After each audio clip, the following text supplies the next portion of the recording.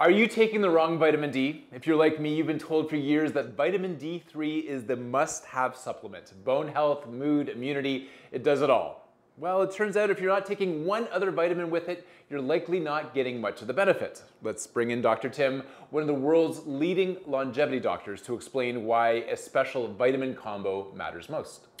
Mark, there are 4 fat-soluble vitamins, A, D, E, and K. It turns out that without vitamin K2, also called menaquinone, vitamin D doesn't work very well. Vitamin D mobilizes calcium, but K tells the calcium to go into your bones where it belongs. If you take a lot of vitamin D without K2, you are potentially having calcium excess in places you don't want it. Vitamin K has other functions. It helps support blood clotting, for example, but really its most important function is to work with vitamin D. Both fat-soluble vitamins, ideally take them together, take them with a fatty meal, enhances your absorption. Wow, so vitamin D and vitamin K2, best friends, and your other best friend is longevity medicine, biohacking, and living a fulfilled life.